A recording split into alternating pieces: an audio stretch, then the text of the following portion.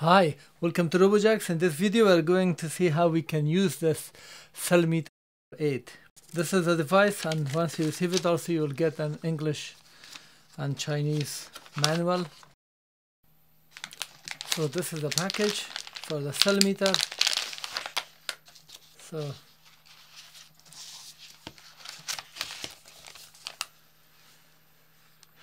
CellMeter 8.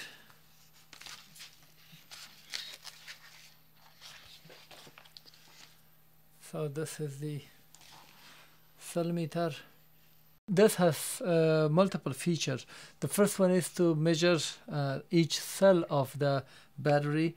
The second feature is to discharge, and also the third one is to test the servo and ESC. So we have three buttons here: type, cell, mode, and also underneath we have other label. It says setup, servo, test, discharge. So when you press it short, it will apply the big one. When you press it longer, it will apply the small one, which I'm going to show you next. On this side, we have 8 connection. That is for the battery discharge cable connector. So it can measure up to 8 cell or discharge up to 8 cell. Here, this port is for nickel cadmium. This is for lithium batteries, and this is for nickel cadmium, which has 2 ports, so you have to prepare it with a servo type cable. So you must have a cable something like that to test the nickel cadmium battery. On this side we have again the servo connection port for testing servo and ESCs, and also here is a knob that is used for servo test parameter. So let me connect a battery here. So this is a 3-cell battery.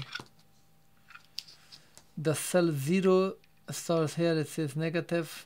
So you have to put the connections usually on one side, and this is black. So usually it should be black. From this side, come this way. So if I connect this now,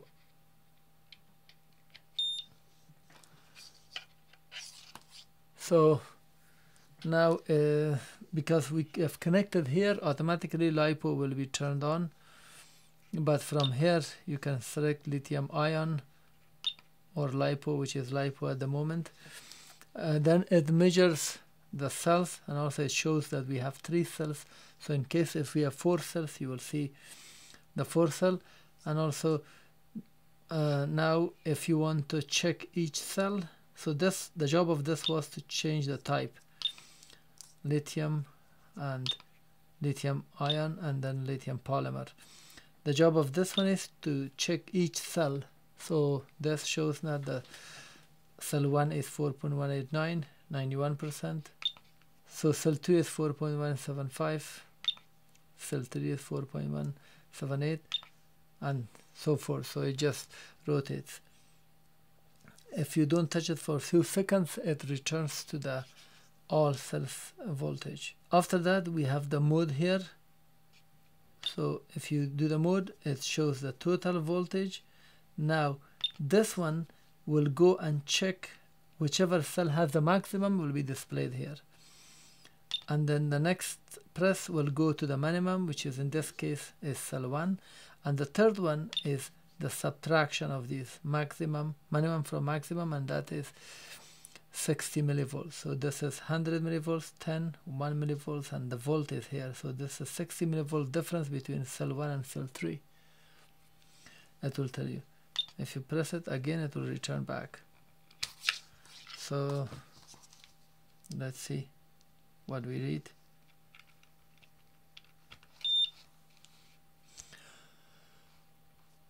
So now it shows cell 2 is a maximum and cell 3 is minimum, and the previous one was cell 1. The difference is 14 millivolts or 13 millivolts. I have another battery which is 2 cell. I'm going to connect it here.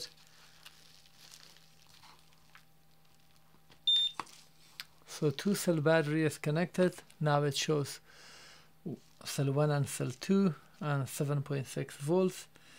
Now this battery is 38%. So let's check the cells. 3.1, that's the maximum, one of them. 3.16, wow, this is very close, it's 1 millivolts. 1 millivolt difference. And that's how it returns back.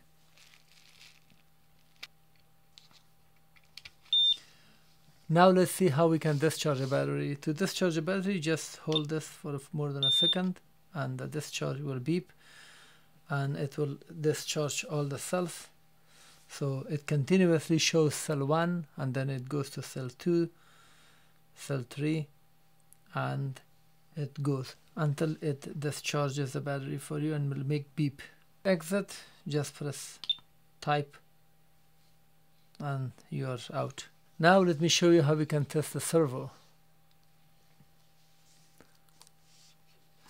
So for the servo we need to connect a 5 volts here and the servo that's being tested should be connected here. For that purpose I have an ESC which gives me 5 volts from the back here. So I'm gonna connect it to the battery and here I have 5 volts. So some of the servos have some edge so it can prevent it from entering incorrectly, but this one doesn't, so I can connect it in reverse polarity. Because the positive is at the middle, it will not burn it, but the negative is on the other side and this is a signal, so the black should be on that side. So when you enter it here, that the device assumes that this is nickel metal hydride or nickel cadmium. To go to the servo, now here we have to press the servo, but I have not connected any servo here.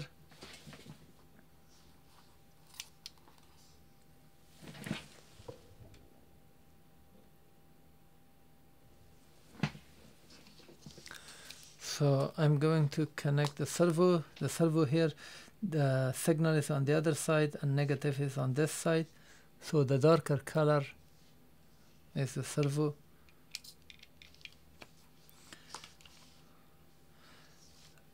So the servo is now connected. Just press this for longer a second. Now it goes to the this is the microsecond that it shows. So when I rotate it, it goes to the minimum 500 and back to maximum. So you can test your servo and see where it goes. Now when you're in servo mode, PPM, so you can just press it once more, then it goes automatically from minimum to maximum to all values.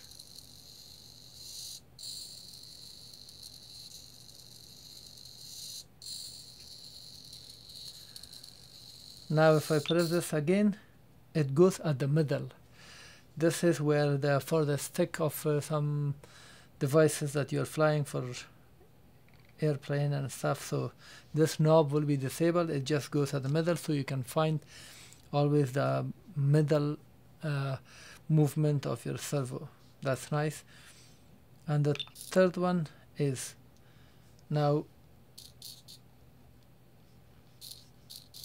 it goes back to the manual mode. So it has manual, middle and automatic test.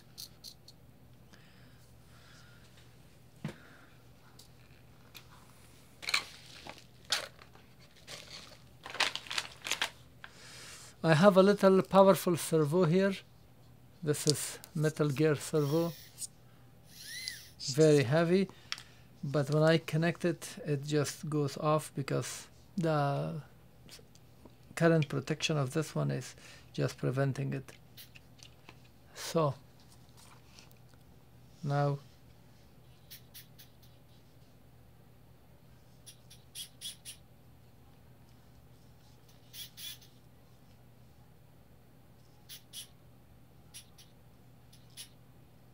so that's good, but when I go for the automatic, you see it shuts off, so it cannot handle higher current or servo with higher power.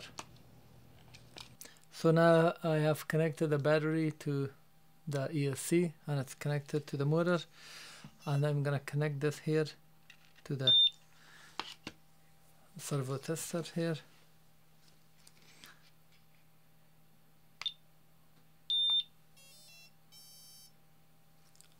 So we are at the manual mode.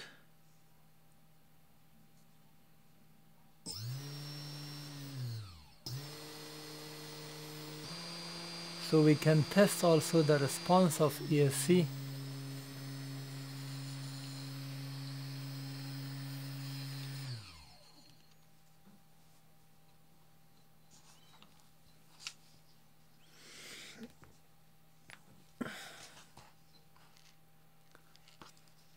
So we can test the response of ESC and see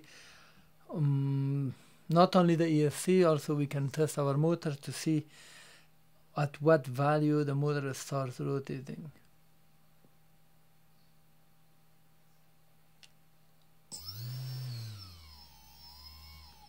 As you can see, 1500 and something. 15 is an average, and then it's just 1584 or 1600.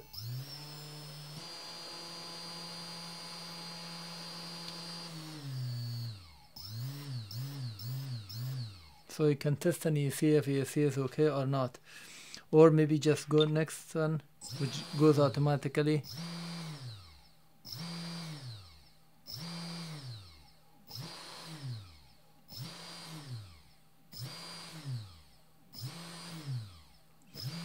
And just exit, it goes at the middle, which the motor stops. I've covered everything except the setup menu. So from the setup menu, if you press it and wait for a few seconds, it shows the discharge value for each cell. So at what value you want the discharge to go, because the charge will be 4.2, 4.1 volts and it goes down.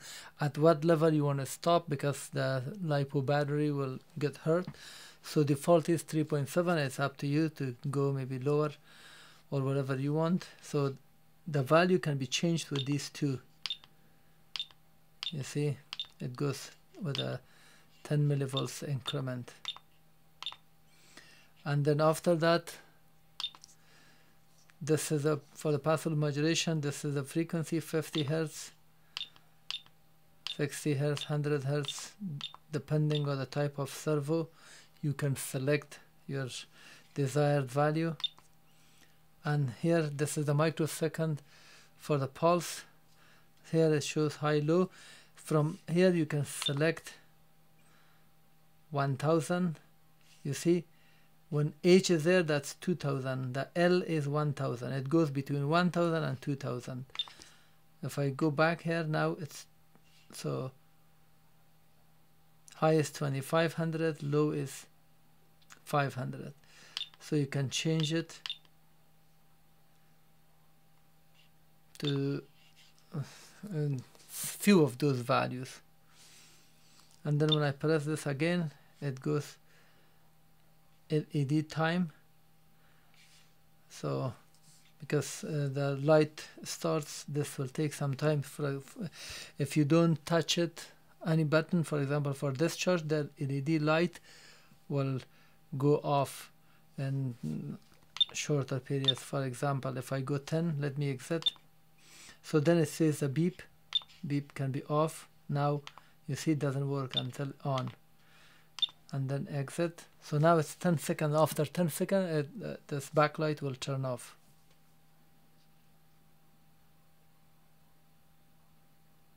Well, that's it. So thank you for watching. This was introduction to CellMeter 8. You can get this from Amazon, from AliExpress or eBay between $10 to $20.